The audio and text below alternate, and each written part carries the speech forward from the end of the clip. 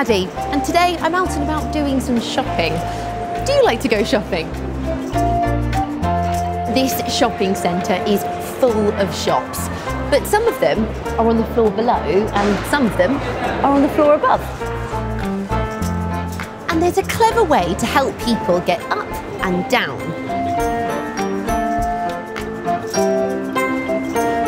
Do you know what this is?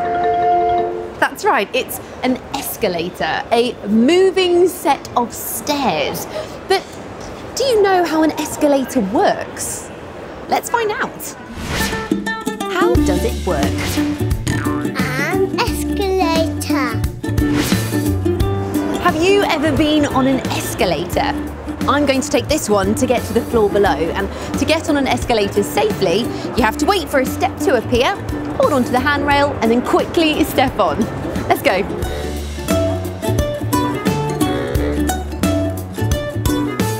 Now, can you see that I'm stood still, but I'm somehow moving? That's because the escalator is moving downwards and it's carrying me to the floor below.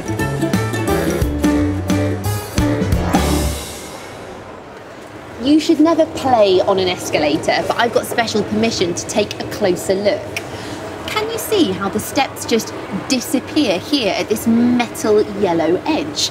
It looks a bit like a comb, doesn't it?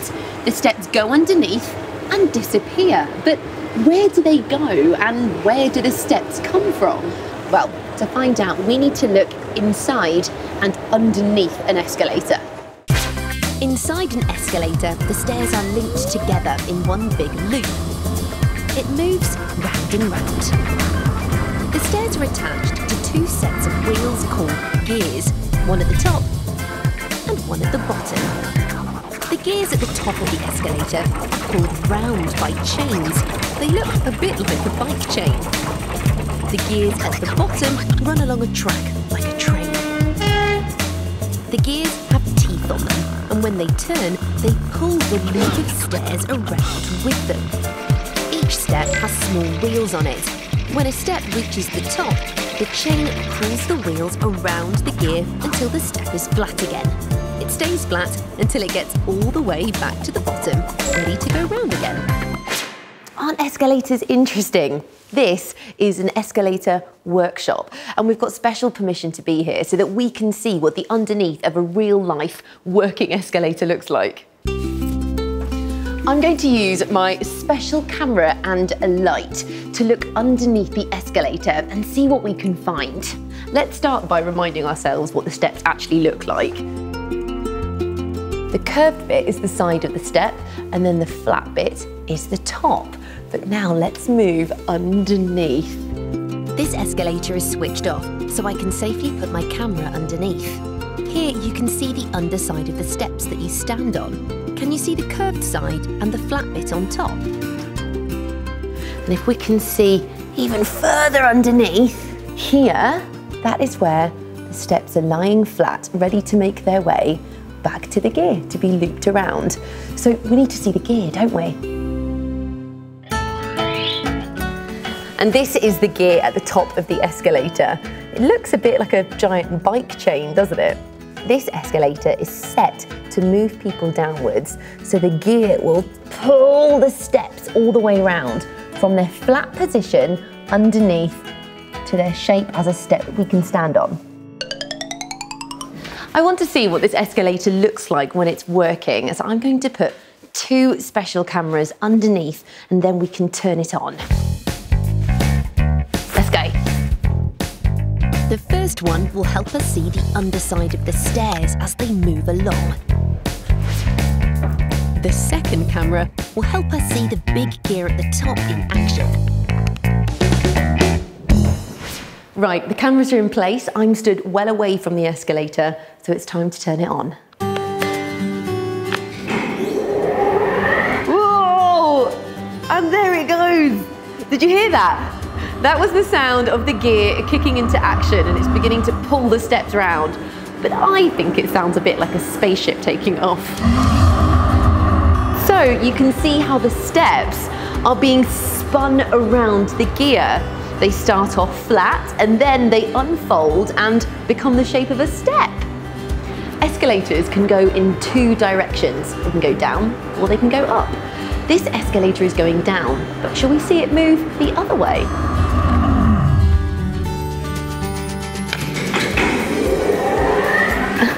There's the sound of the spaceship again. So this time the steps are moving upwards. This time they start as a step and then they get pulled around the gear and they move all the way down underneath the escalator to the gear at the bottom. Amazing! What was your favourite bit about seeing how an escalator worked? Do you remember what you call the two big wheels that pulled the steps around? That's right, they're called gears. Did you hear the sound the gears made when they started moving?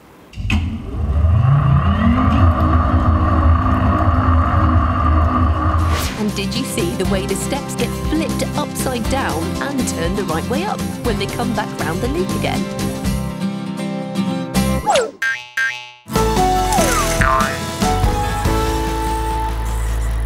So the next time you see an escalator like this or go on one yourself, you'll know just how it works and what's going on underneath. Escalators are great for helping us move up and down inside a building, but sometimes we need to move heavy things around. There's something really useful that helps us to move things around outside. Do you know what it is? That's right, it's a wheelbarrow. Wheelbarrows have a great big wheel at the front, two handles, and a large container called a pan. It makes it really easy for me to move all of this from one place to another. And then when I'm ready, I can tip up the wheelbarrow and pour it all out. Wheelbarrows are really useful, but do you know how they're made? Let's find out. How is it made? A wheelbarrow. This is a wheelbarrow factory, and inside are lots of robots. All these robots are making different parts of a wheelbarrow. It's like they're doing some kind of dance, isn't it? But not everything is made by robots. People and robots have to work together. When a wheelbarrow is made, it starts off like this, as a sheet of metal called steel. Steel is really strong and it's used to make all sorts of things, like bridges, cars, even pots and pans. First, the sheet of steel is fed into this machine. A huge weight presses down on the sheet and folds it around a mould. When the metal comes out the other end, it's starting to look a little bit like a wheelbarrow. And now it's time for the robots. This robot picks up the pan and passes it to another machine. It cuts around the side of the pan. The robot then collects the bits that are left over. It's a little bit like the bits of leftover pastry from when you use a pastry cutter.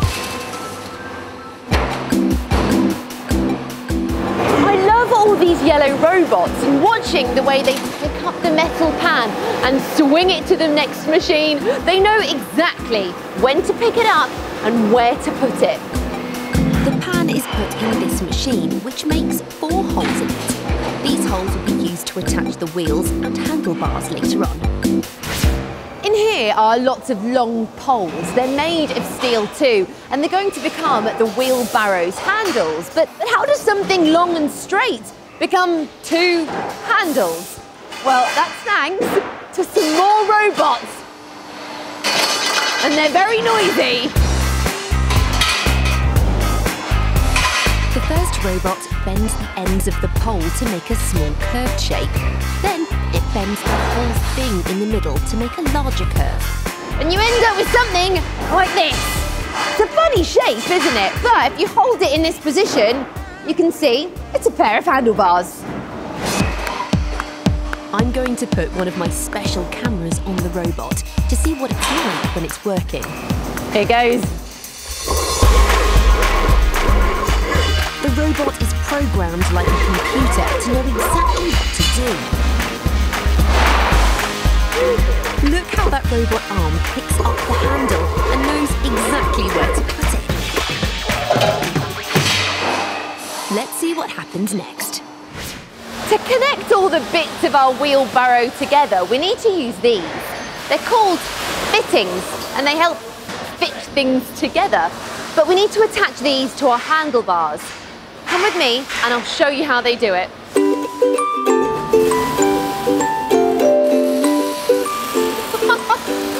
Oh! This is called welding, and it's a special way of attaching two pieces of metal together.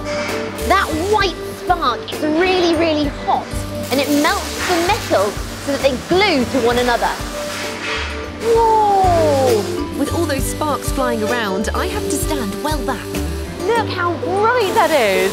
Can you see the sparkles? It's like a firework. It sounds like a firework too, doesn't it?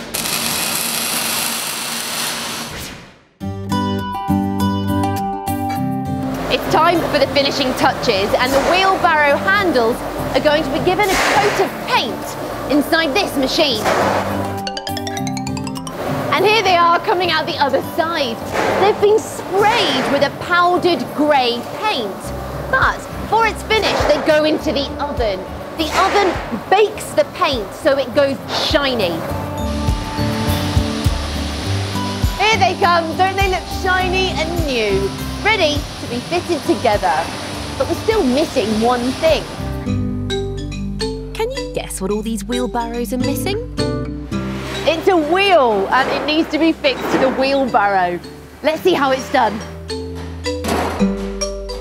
The handlebars are fixed to the pan by putting bolts through the holes that the robot made earlier. Next, the wheel is attached using a fitting. And there we have it, a brand new, shiny wheelbarrow. What was your favourite bit about seeing how a wheelbarrow was made? Remember what you call the metal that the wheelbarrow was made from? That's right, it's steel. Did you hear the sound the welding made? And did you see my special camera when I put it on the robot? We got to see everything the robot sees when it's busy working.